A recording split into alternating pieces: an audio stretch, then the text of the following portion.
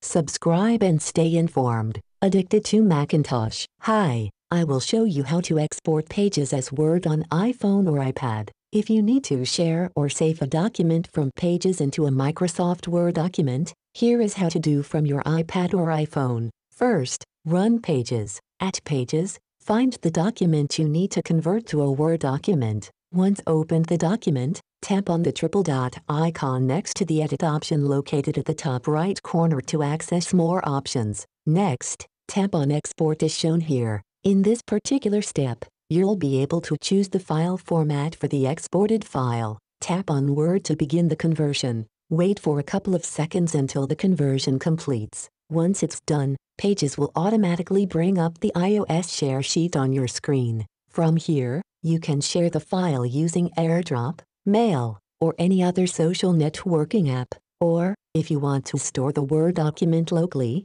simply tap on Save to Files located at the very bottom of the share sheet. It's that simple. Hope you enjoyed this video. Have a nice day.